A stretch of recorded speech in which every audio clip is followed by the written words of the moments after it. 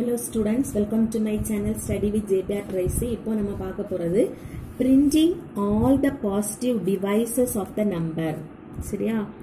ஒரு நம்பரை வந்து எந்த நம்பர் எல்லாம் டிவைட் பண்ணுமோ அந்த நம்பர்ஸ் எல்லாம் நம்ம வந்து பிரிண்ட் பண்ணணும். சரியா? இப்போ ஃபார் எக்ஸாம்பிள் இப்போ 25 ன்னு வெச்சுக்கோங்க. இந்த நம்பரோட டிவைசர்ஸ் யாரெல்லாம்னா இந்த நம்பரை வந்து எந்த நம்பர் எல்லாம் மீதி வராம டிவைட் பண்ணுமோ அந்த நம்பர் எல்லாம் இதோட டிவைசஸ். தட் இஸ் ஒன்னும் அந்த நம்பரும் எல்லா நம்பருக்கும் டிவைசரா தான் இருக்கும்.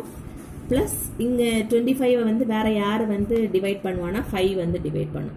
So 1, 5 and 25. சரியா? ஸோ இதான் வந்து டிவைசஸ். இப்போ இதை எப்படி வந்து நம்ம லாஜிக் எப்படி பார்க்கணும்னா இப்போ ஃபார் எக்ஸாம்பிள் ஒரு 5ன்னு வச்சுக்கோங்க. சரியா?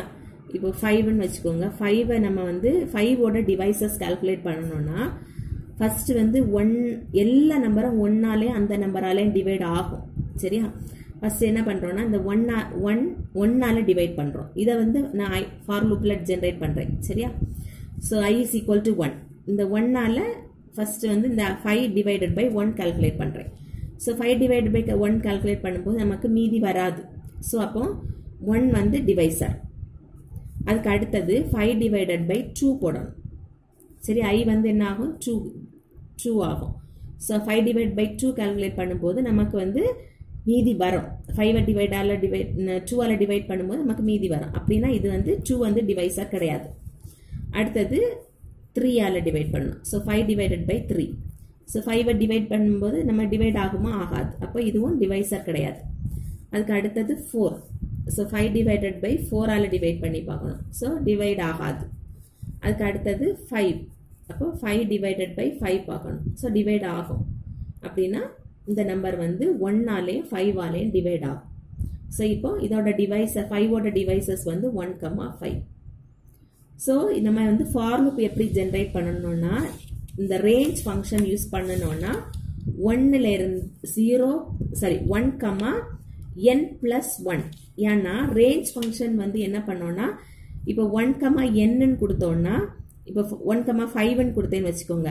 ஸோ 1, 2, 3, 4 இவ்வளோதான் எடுத்துக்கும். ஸோ இந்த 5ஆலே நான் டிவைட் பண்ணணும்னா n+1 போடணும். சரியா? அதான் இதோட லாஜிக். பாருங்க. So n is equal to int input of enter the number. எந்த நம்பருக்கு டிவைசர் வேணுமோ அந்த நம்பரை இன்புட்டா கொடுக்குறீங்க. So print the devices of the number are for loopல first for I in range 1, n+1. சரியா? 1ல இருந்து அந்த நம்பர் வரைக்கும் டிவைட் பண்ணி பார்க்குறீங்க. எப்படி டிவைட் பண்ணி பார்க்குறது? if n mod I is equal to 0. இப்போ இதான ரிமைண்டரை கண்டுபிடிக்கிறது. ஸோ ஒரு நம்பரை ஐயால டிவைட் பண்ணி ரிமைண்டரை தான் நம்ம செக் பண்ணுறோம். அதான் மாடுலஸ்.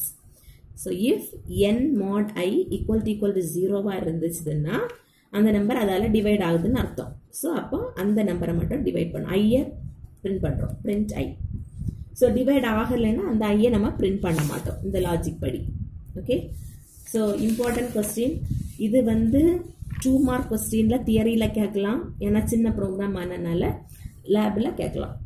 தேங்க்யூ.